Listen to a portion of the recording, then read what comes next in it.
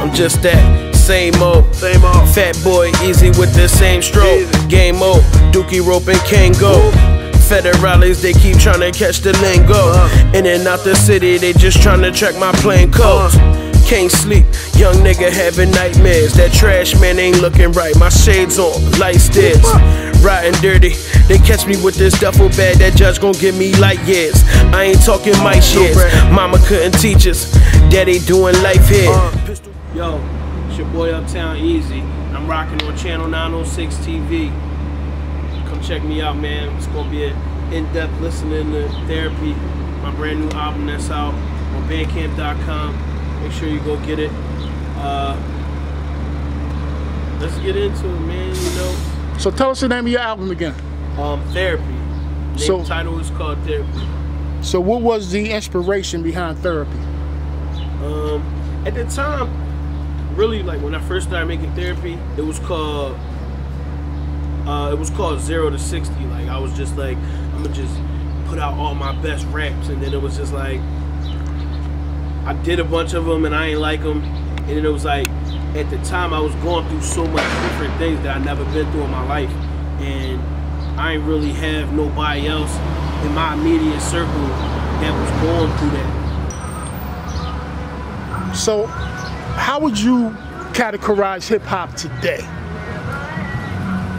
I know you and I have had some conversation about this, and I think you got some views about how you categorize hip-hop. I think this shit is lost, man. Like I feel like the artistic value of hip-hop is lost because of so many different avenues to make money off of like subpar music.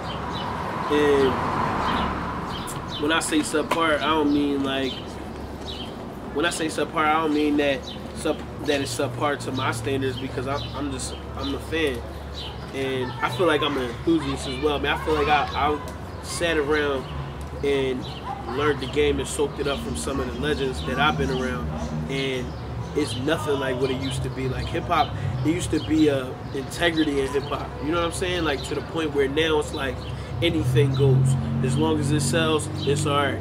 And it's like even with like down to rappers like not even writing their own raps. And it's like from when I grew up, or even if you ask any respectable MC, it's like, yo, have you ever rapped any lyrics that any other rapper has wrote for you or any other artist wrote for you? They're gonna tell you no, because that's the integrity in hip hop. And now it's like there's no integrity in hip hop, and so that's why I feel like Therapy was needed. Like Therapy was like well overdue, but it was needed. It was needed for the East Coast hip hop scene. It was needed for hip hop all around the world, because it was falling into just like the beat distracting you from what was really being said. You know, like I touched on earlier.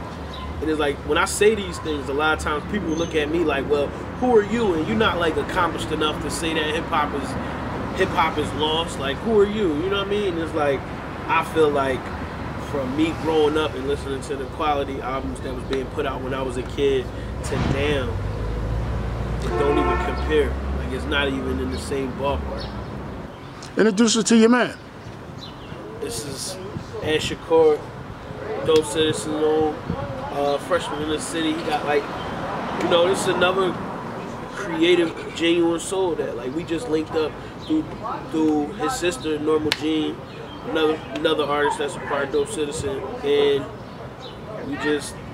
we've been clicking ever since. And like we started off the therapy session tour. That's what we ain't really get into that, but like we started the therapy session tour off in Philly in December, and I couldn't think of nobody else besides Rob Lowe or Shakur that would fit that mold of doing that show, whereas though it didn't feel fake or phony or nothing like that. You know what I mean? And that say a lot, because I know a lot of people that do music. You know what I'm saying? But I felt like if anybody was going to be in there, or anybody going to be able to share this experience with me, we can talk about this 10, 15 years from now, I felt like he was going to be the one. You know what I mean? To be able to do that with me. I don't really dig other dudes like that. You know what I'm saying? Like I used to keep it people from around me. I was watching the news today, and there was a hip-hop concert in New York, and somebody got killed. And I believe there were some well-known hip-hop artists that were performing, and kind of got ugly. At the Biggie concert, right? Yeah, it kind of got ugly. I don't want to name no names. Oh yeah, right. But it got ugly, and you know the result was somebody got killed. What strikes me on that is, as beautiful as hip hop is and can be, you know, artists continually put a black eye on it by getting involved in incidents like this. So what's your thoughts on that? All right, I got a two-part answer to that. Because sometimes the artists get a bad stigma on them based on the violence that's going on around them at the concert. 9 times out of 10, it's never really the artist or anybody from the artist camps that normally start that type of. You gotta think, man. Somebody that's making $60,000 to show up and rap, it's not really coming out and being aggressive with nobody. You know what I'm saying? Like, it's normally the people that's around. So I feel like, don't make other grown men responsible for other grown men. But the second part of that is, I feel like, yo, I've been rapping since, I've been making music since 2008. I've done over 400 performances. Never, ever been a fight. It's a certain level of respect. Certain things just don't go on at certain places. You know what I mean? And certain dudes carry a level of respect where people know not to act like that. You know what I mean? And it's like, man, when that liquor is involved, and when it's people who bumping into each other who haven't seen each other based on the separation just of their neighborhoods, man. And then they had a concert, like, anything is bound to happen. But just be more conscious of the people you got around you. That's the only way that you can really stop something like that from escalating. And because there's no way a rapper standing up on the stage with a microphone can stop 3 dudes in the crowd from fighting. But that same rapper can make them 3 dudes start fighting.